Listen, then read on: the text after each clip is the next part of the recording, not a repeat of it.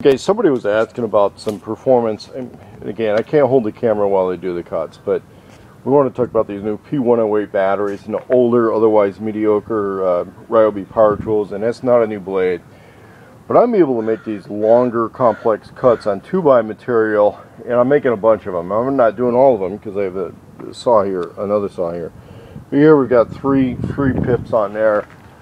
Yesterday, when I was cutting, all these triangle pieces that I made for these gussets on this stuff were all one battery. That battery's on a charger right now, and again, they take a long time to charge. So, you know, you're not necessarily gaining productivity per charge time on these things.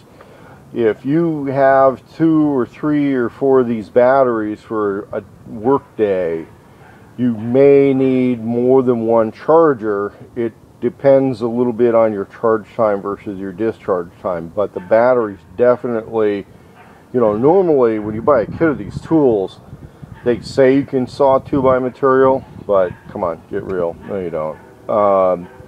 But when you get these P108 batteries, yeah, these older, less great Ryobi tools will cut this 2x material pretty well, actually, with that heavy duty battery. So here we're continuing a job, and underneath in storage, the guy had you know, the older Ryobi tools, which are actually perfectly good. You just had bad batteries, so he wasn't taking them seriously. But the thing is, you find older toolkits like that and upgrade them to using the P108 batteries, and then you put them back in business.